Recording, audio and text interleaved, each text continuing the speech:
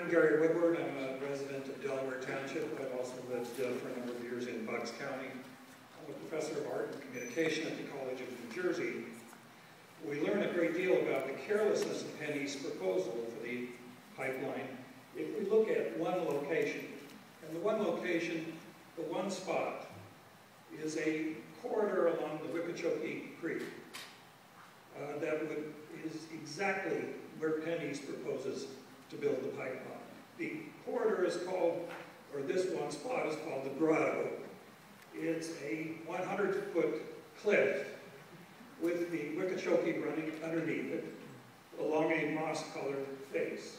And it runs into the Delaware about a half mile, 3/4 of a mile below this spot.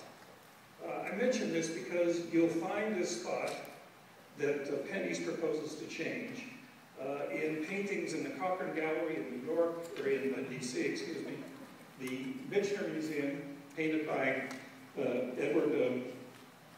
by two painters, Edward Redfield and Daniel Garber, and a number of others.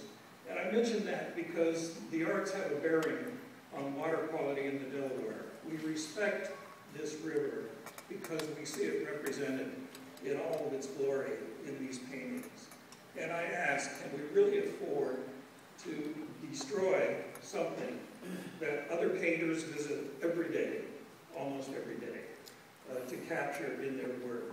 This is a sign that PennEast has not looked closely at not only the environmental issues, this is only about 3/4 of a mile from the river, but also the cultural issues that inspire us all to live in this area. Thank you.